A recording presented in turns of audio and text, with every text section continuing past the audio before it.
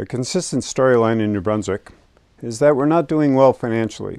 We struggle with provincial debt and deficit. We talk about the GDP always being flatlined. And we feel like we just don't have the financial resources to do the things we need to do. In some ways, you could say we kind of feel poor. But what if we actually had everything we need? One example would be Atlantic Lottery. Check out the performance for New Brunswick's net revenue for 2016. It's in the amount of $132 million. That's an awful lot of disposable income going back into general revenue for the provincial government. And that might be okay, but for the past 40 years, it hasn't created much of a solution to our shared challenges. So what if we were to try something new?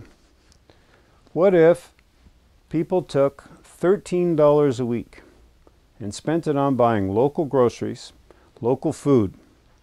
It would have a cumulative impact of over $100 million for local farmers in the province.